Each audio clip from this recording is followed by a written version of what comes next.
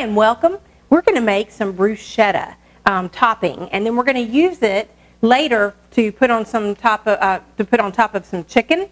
But you could use this as an appetizer, a salad, lots of things that you can use this for, and it is so absolutely delicious. And if you see that I've got something cooking here, it is my wonderful bacon jam that we're making, so make sure you check out that video. But we're just going to let it hang out and keep cooking while we make the bruschetta. Now, interesting note, my daughter, when she graduated from college, she got a position as an au pair in Rome, Italy. Now, you would think in Rome, Italy, there would be the most wonderful Italian food that, you've ever tasted. But Dulcie was really funny telling me that she never had bruschetta that tasted as good as mine. She also said she didn't have spaghetti sauce that tasted as good as mine either. But I happen to be kind of heavy on the spices, so I think that's what she was used to. But when she had to go to a couple of parties, she would make the bruschetta and take it, and everybody would always ask her for the recipe and to please bring that when she comes again, because they thought it was so delicious. So even in Rome, they like this. So we're going to start by just kind of chopping up a sweet onion. Just kind of a rough chop. I mean, you don't want huge pieces when you bite into it, because this topping is all raw. We're not going to be cooking it. So, get it cut to a size that you don't mind biting into.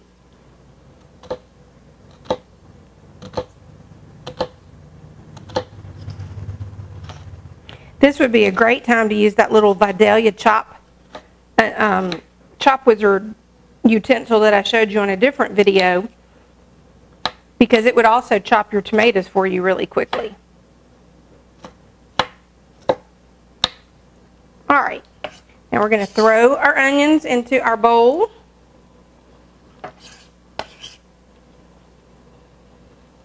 There we go. All right, next we're just going to run our knife through about 2 cloves of garlic. One nice thing about this bruschetta topping is that you can kind of just, it's more of a process instead of an exact science or an exact recipe. So if you like less onion and more tomato, then do that. Or if you want less garlic or more garlic, you can do that. It's just learning the process. And I think the most important part is, with your spices, that you don't get stingy. All right, garlic's in. Now we're going to take some Roma tomatoes. I'm just going to cut the ends off there. And we're going to do just a rough chop on these as well.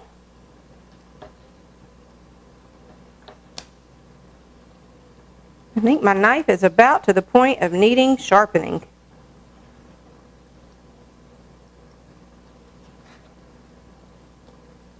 When I was a little girl, I remember my mom used to take her scissors, sewing scissors, and get them sharpened. There was a man in town that did that, and I don't know of any place like that anymore. It's like we don't sharpen our scissors and our knives. They kind of, we look at them as disposable. But when you've got a nice knife that you like, you want to take care of it. So I'm gonna have to look into that. In fact, if anybody knows good knife sharpener, put it in the comments below. Let me know. All right.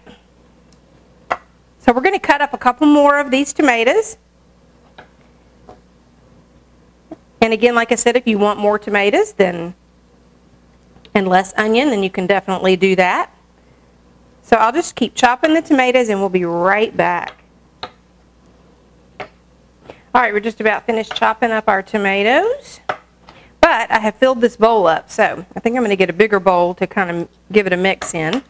So let's just transfer our onions and tomatoes, garlic, and get the rest of it in there. And all those nice seeds and juice. There we go. All right, let's put it over here so you can see. Now we're going to take some basil. And I'm just going to grab these leaves off.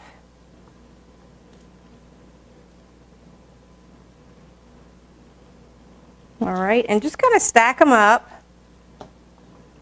and roll them. It just makes it a little bit easier to chop them. This is actually called a chiffonade, if you want to get all fancy. The chiffonade is the long little strings. And if you want to leave it that way, you can, but I think they're a little bit long, so once we get through this, we're going to go back and kind of mince it a little bit better. But if anybody ever says, do you know what a chiffonade is? Now you can say, yes, I do. So, that's the chiffonade, but we're just going to kind of go back through. Oh, smells so good. Fresh basil, yum.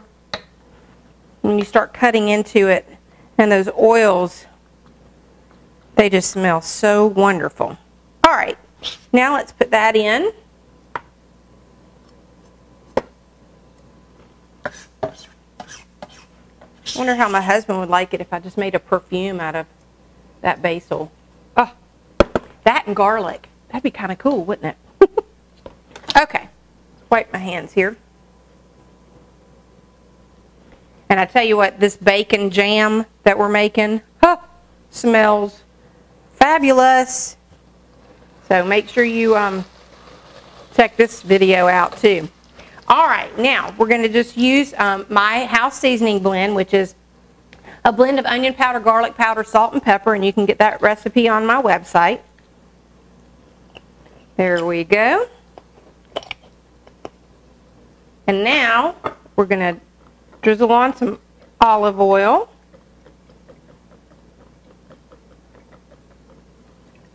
And like I said, this is kind of more of a process instead of an exact science. So we'll have the recipe on the website, you know, with suggested amounts, but it's just so easy to add more or less, just depending on what you like. All right. Now, my favorite part, the balsamic vinegar. Yum.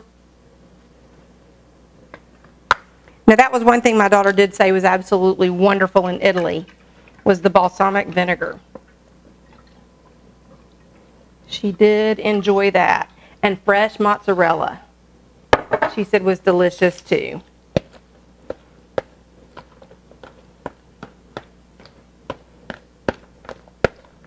All right, now, as you can see, we've got just a nice chunky mix with the onions and the garlic and the tomatoes, the basil, the house seasoning blend, some olive oil, and with that balsamic vinegar.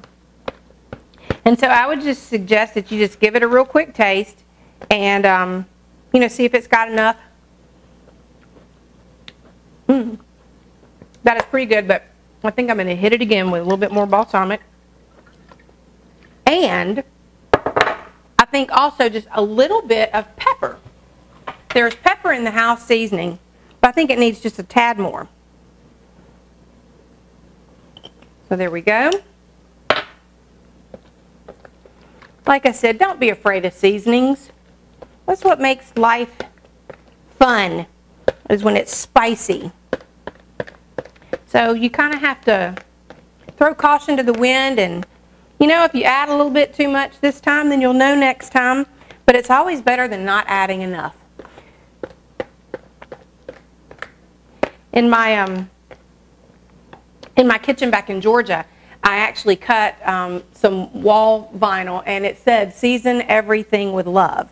And I think that's very important, that you put love into everything that you're cooking, but make sure you're seasoning it too. You don't want life to be bland, and you don't want your food to be bland. So, all right, so we've got the bruschetta ready. It looks and smells delicious. And what we're going to do with this bruschetta is I'm going to show you in another video kind of my technique of how I cut chicken so that it cooks really, really quickly, because we're going to do some cutlets, some thin cutlets. And we're actually going to do two different kinds of toppings for the chicken, one a rosemary butter, and then the other one a bruschetta topping. So make sure you check that video out too. But this would be wonderful just in a bowl, and you could take it with some gluten-free bread if you're eating bread. If you're not doing grains, then you could definitely use some paleo crackers. You could use cucumbers. It would be wonderful just over spaghetti squash. All kinds of different ways that you can use this bruschetta topping. I think you're really going to enjoy it.